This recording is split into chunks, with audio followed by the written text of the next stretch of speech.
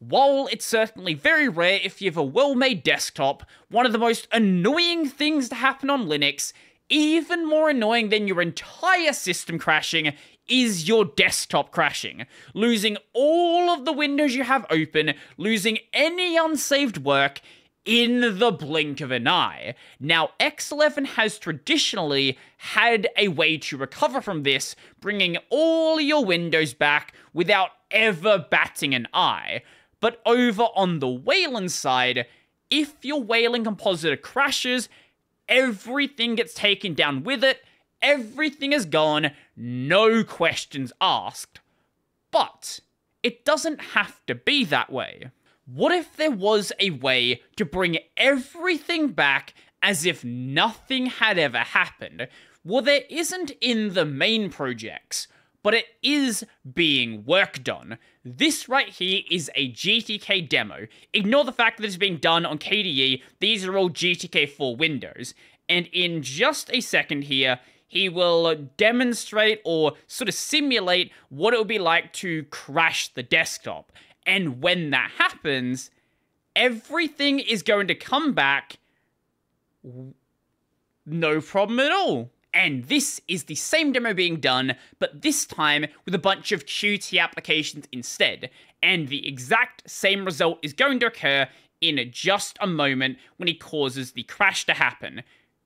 Right here, when everything dies, it's all going to come back as if nothing happened.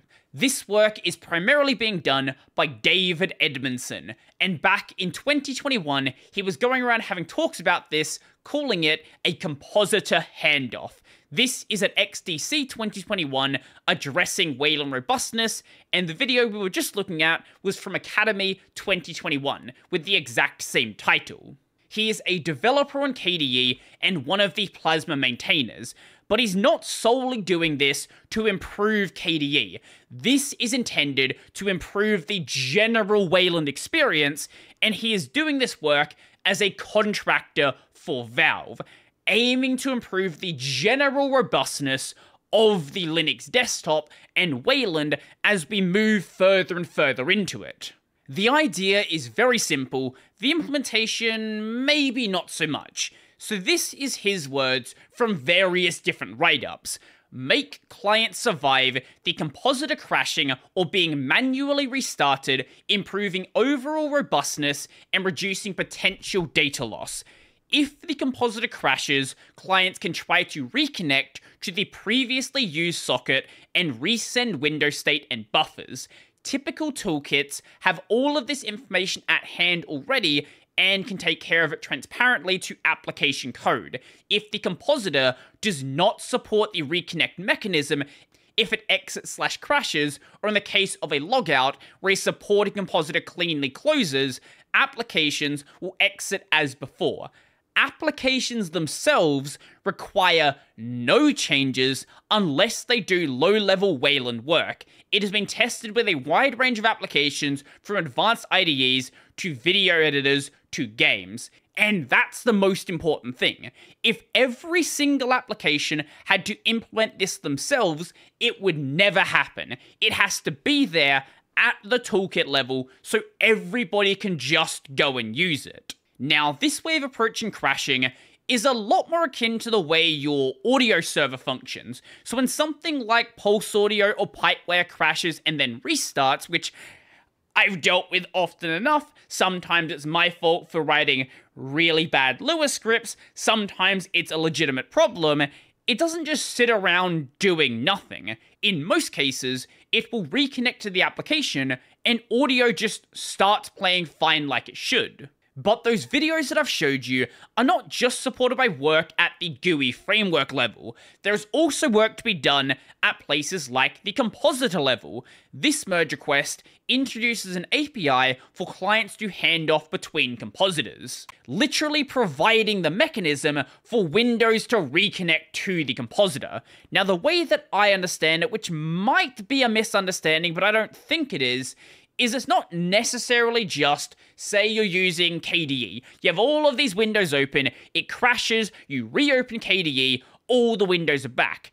If I understand it correctly, you should be able to go between different desktops that support this feature and have all of the windows follow you, assuming that either your desktop crashes or, like they were doing in the demo, forcing the crash to happen. Now, as it currently stands, we have this open merge request for Wayland, we have an open merge request over on the Qt side, this one has a merge conflict, we have an open merge request over on the GTK side, an open merge request over on the Wayland side, we have an open merge request over on the Mesa side, there is a merger already done on SDL, and nothing has been done over on libdecor yet. So right now, pretty much everything is still open and still open for discussion and whether, certain projects are going to want to include it. Really, this only ends up mattering if it becomes a standard across everything. If your GTK window's open but not your Qt windows, maybe it works great on Gnome, for example, but then KDE is just sitting there doing nothing. But the people it becomes a serious problem for are those using a window manager like I do. I use a mix and match of Qt and GTK. If some of the windows closed and some didn't, I just would never use the feature. Now, according to this developer, the changes are relatively non-invasive throughout these libraries, so hopefully it goes well and everything gets merged. But over on the GTK side, over on the Gnome Toolkit side, which was one of these tabs, it had sort of the most Gnome response you will ever see. This is a good faith feature being worked on by a contractor, generally trying to improve the Linux desktop, and most of the work is being done by this developer, and the first response after some technical criticism, which is totally fair, needs some tests, needs to handle implicit grab, fine, whatever, is this here. I should point out that I think this is an absolutely stupid idea on a conceptual level. And he goes on from there to give a technical explanation as to why he thinks that is the case. But I don't know why he ever thought that starting it like this was a good idea. This led to a bit of back and forth about whether it's a good idea, whether it's not a good idea. The developer said, I disagree on the technical comment. I've elaborated on them below, though ultimately I'm not a GTK dev. I've been doing this across a bunch of toolkits, so wanted to help with GTK with patterns proved to work well. If you want it, great, I'm happy to do the work. If not, that's up to you.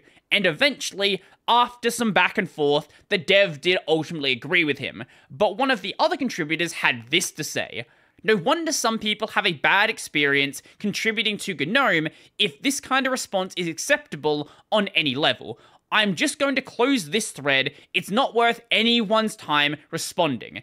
If there are things to address hidden in there, it's better to just open new threads for those issues. And the guy who started the thread said, stupid idea is such a common idiom in the English language that I didn't even consider anyone would consider it not acceptable, let alone on any level. It should be pretty obvious that if someone submits work to you, the first thing you say shouldn't basically be you're dumb. Like, that's not a good way to start a conversation.